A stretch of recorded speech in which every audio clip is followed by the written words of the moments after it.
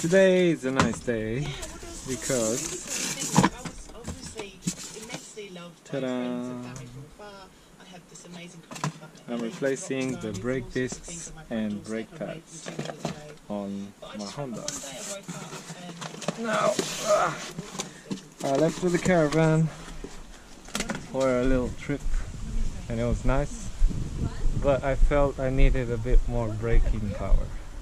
I have here my spectators. Whoa! This is my cheerleaders. My cheerleaders, yeah. Sleep deprived. Yay. Whoa! Teething time. Whoa! Yay.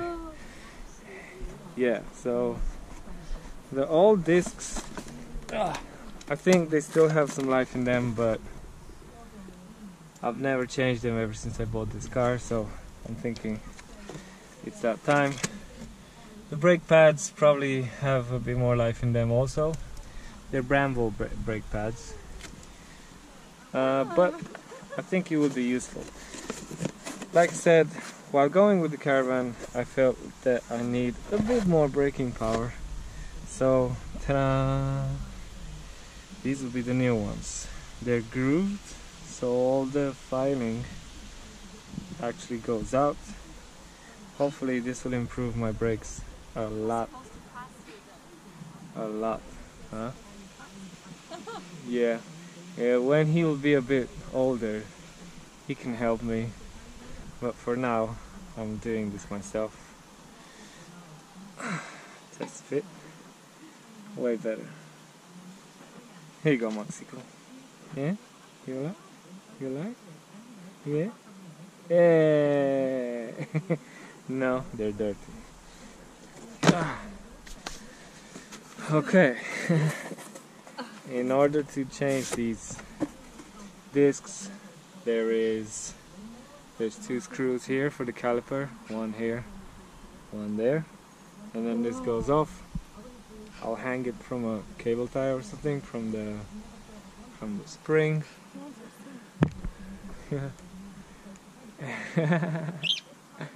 And after that, remove these two screws, take the disc out, put the new disc in, take the pads out, press the cylinder, put the new pads in, do a bit of cleaning, and that should be it. He likes Senna, we all do. Yeah. Yeah.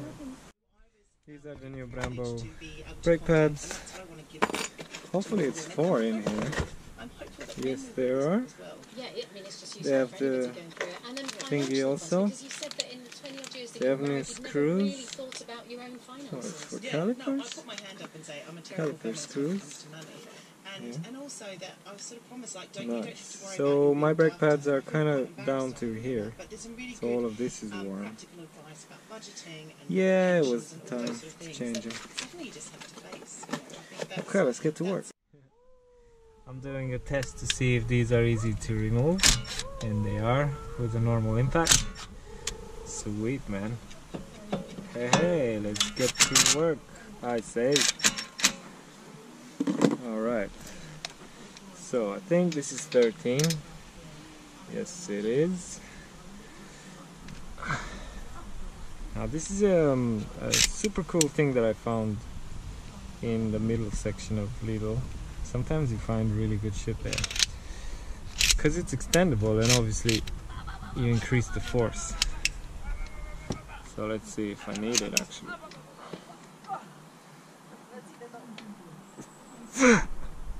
I don't really need it. Oh. I might need to hold the counter here because it's spinning. It is spinning. Okay, so 13 or 14, I think. I'm taking both. So my key is too thick to go in here. There's a problem to have. Alright, so that key was too thick to enter there, but I've used this pump key, we call it, adjustable thingy, and you just put it here like so, hold it, and then, you know, do your thingy. It works pretty well up and down, so it should be alright. Now, these are my old brake pads, which I think they still had a lot of life in them, but they need to go. Out with the old, in with the new. So I'm gonna change everything so everything mates with everything, and then He's going as well. it's all gonna be nice. Max left the rolling. Ah, on the other side it's a bit more worn out. Still not Where are you going? at the changing level. I still had like maybe 3 mil. Yeah. Alright, so that's going out. Eat, maybe. What's up with the eating? This, I need to take it out and clean it. I don't know if I can take the disc off without taking this off, so I think I can't. So another 2 bolts here, I would say 17 maybe. I don't know if you can see, 17. So I'll bring a 17. So it's a 19. It's a 17 mil. So let's do this shit. I did change brake pads before. I never changed the brake discs. So I'm guessing it's gonna require some force. Holy shit.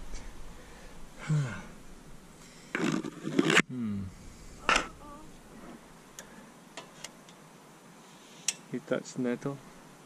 I don't know. There's no screaming, so I think there's slits everywhere. That's rusty. No. It's not gonna happen anything to her. She runs through it every time when she's in the woods. You know? Yeah, but she bites it. What's this? It moves. Alright, it's maximum. This should be interesting. I've never taken these bolts out, so pretty weird position also.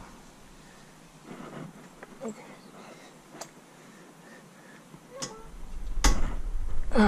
Yep, they're coming. I would say 80 plus force, like a lot of force, so I'll have to consult the manual and see. But there, pretty fucking tight. Pretty fucking tight would be the scientific term for these screws.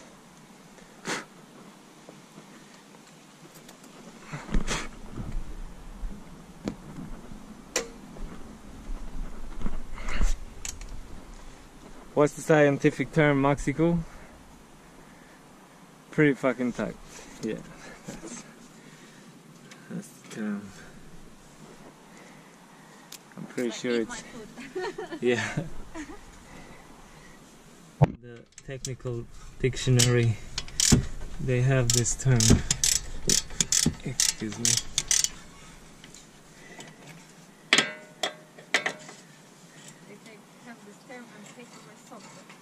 Yeah.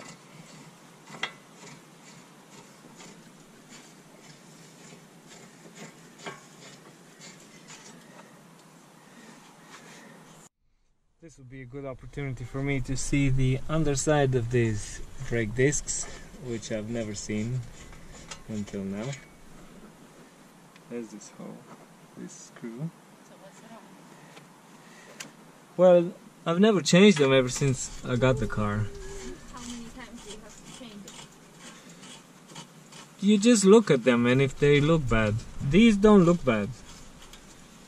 But you change them. I'm changing them because Caravan need more braking power. And also these are stock, and the discs that I have are like performance, so they're better, you know. Alright, so now they're coming off. Screw number 1. Screw number 2. Woo! Who knew brake changing can be so easy? I did. Haha, that's why I'm doing it. Say bravo! Yay! Now, let's see the underside of these brake discs, if they wanna come out, bitch. Oh man, pretty mirror finish. Is that your one? That's not bad. Yeah, So you're not gonna throw it, you're saying? have fun. Or what? They don't look. They don't look bad. I've seen worse. I've seen way worse. But this is preventative maintenance, it's called, you know. Now checking the bearing. Supposed to change, and one was bad. The drive shafts. And the one that was fine broke. The other, yeah, the drive shafts. Yeah. That was the thing. Alright, so we're down to this Mexico. Ah. I don't think they have like a right and a left. The wheel goes like that, so it throws them regardless. Let's do a comparison between the old stock one and the new non-stock one. But for starters, the new one is got more brake meat here. So like, what? This goes, that's as far as this goes. And here, it's smaller. What the oh no, it's the same braking distance really. They do look a bit different. These have more fins here, the fins stop there.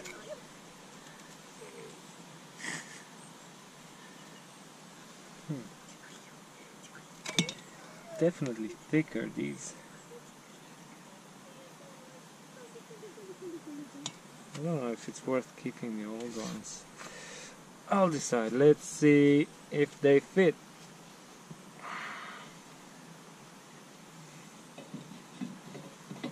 They do fit. They look pretty nice. Pretty nice.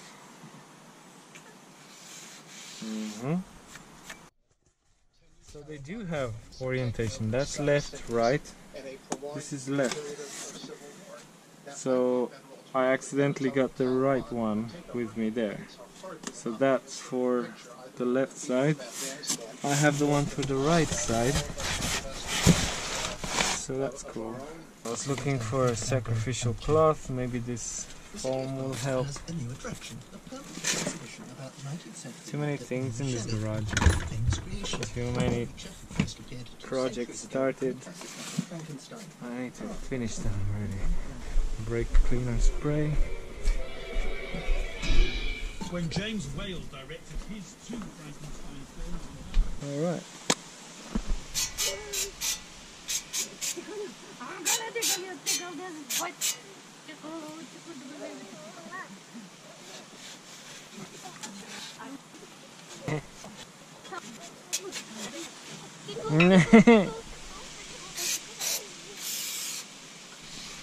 Some spray.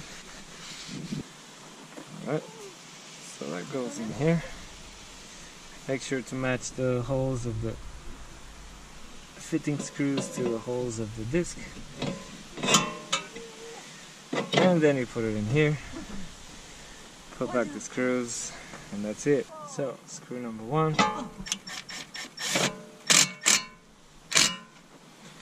I'm not tightening them too much because the wheel keeps it in place anyway. That should be alright.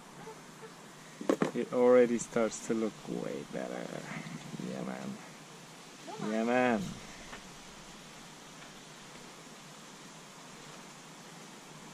Nice. Now for this thing, I need to take it and give it a little brushing. These need to be really clean because the pads actually move on the surface. That should be it. What we need now is brake cylinder press tool, because we need to press the cylinder back in. Yeah, that's it. Alright, this thing, we put it back in here. Okay.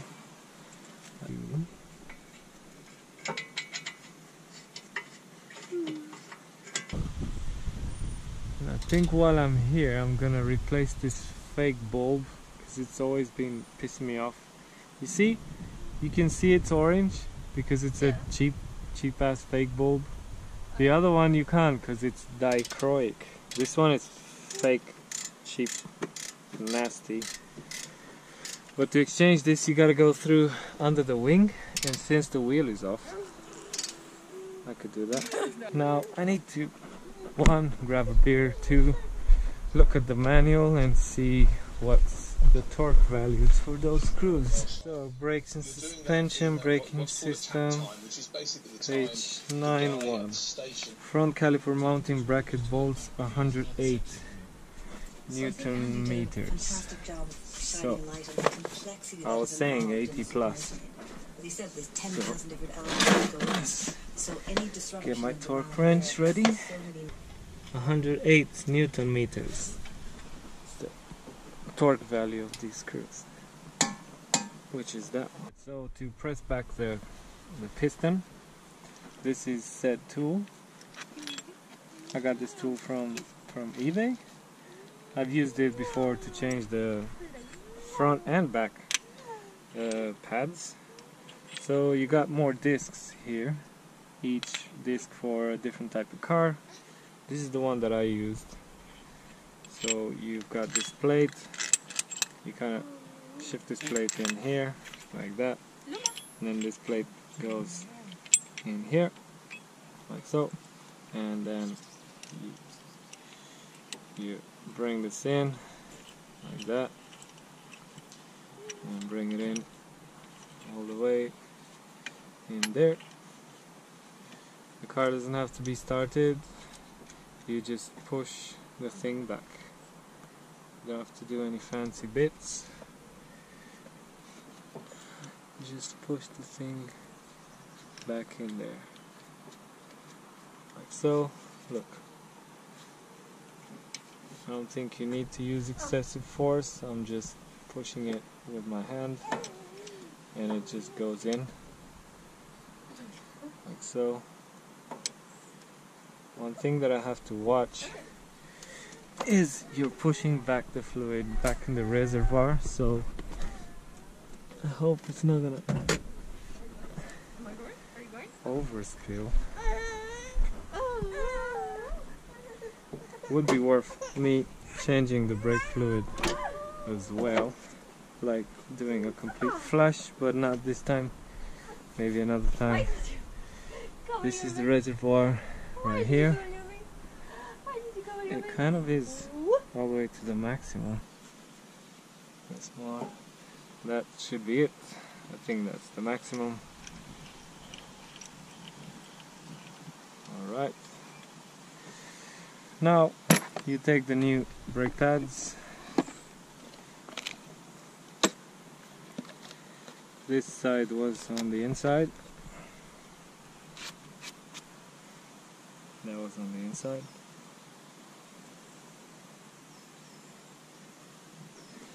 Just check that everything is the same, and it is. This was like that, so this is going in like that. Put them in here, in those thingies, 1 and 2. There's pad number 1, and then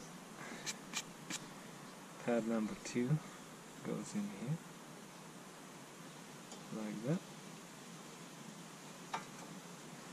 There you go. That's in there. This was here before, so I'm just gonna keep it here. Not sure what the purpose is. Probably for water not to go too much in here.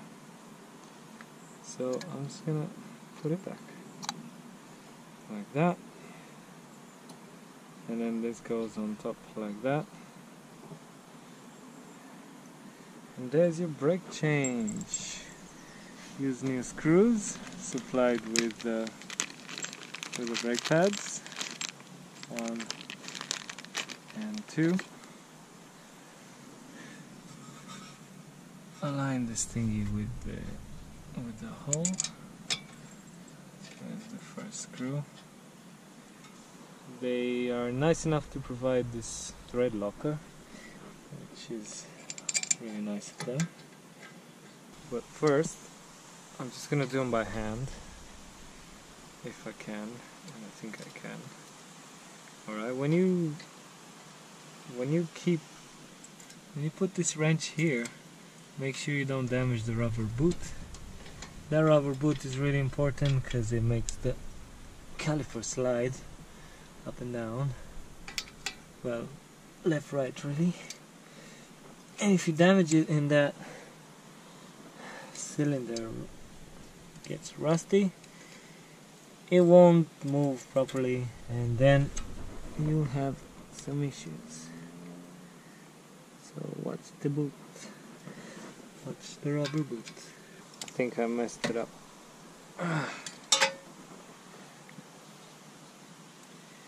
28, 29, 30, 31, 32, 33, 34, 35. And then lock it, bitch. What's up, brew dog? Yeah.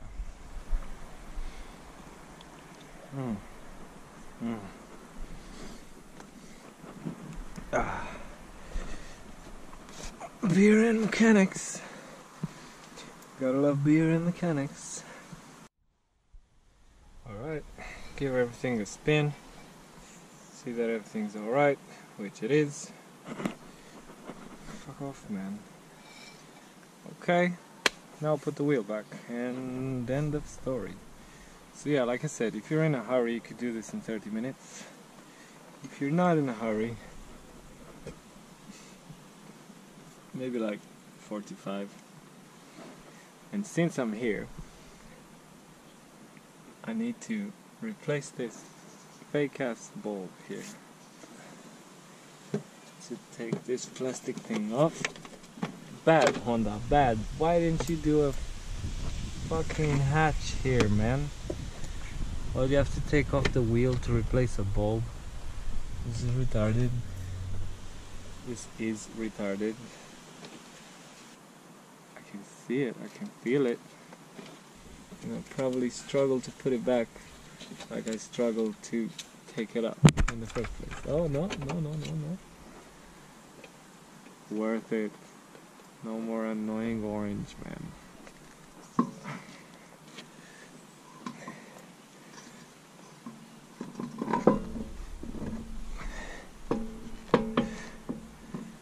How cool does that look? You tell me, yo. Alright, so I did this wheel as well. This actually took way less time. I'm at the back wheel, and I've ran into a little problem because